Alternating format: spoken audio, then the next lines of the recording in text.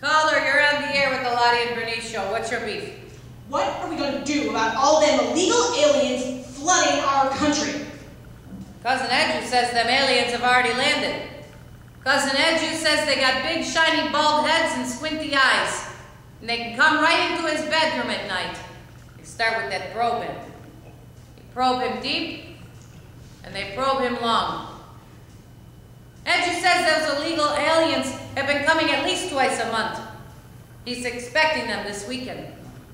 Cousin Edju went to the barber today and got a haircut. Lottie, I think the lady is talking about foreigners. Oh, you're talking about them foreigners? Yeah, foreigners. But I'd like to hear more about this probing. Lottie, you can't tell strangers about Edju's aliens. You want people to think there's something wrong with him? Oh.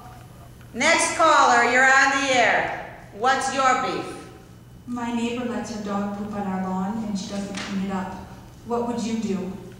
We had that same problem with that cannoli-banoli family next to us. Every time that new dog would come and poop in our grass, I took the shovel and I threw it at their house and I said, "There's a one spicy meatball."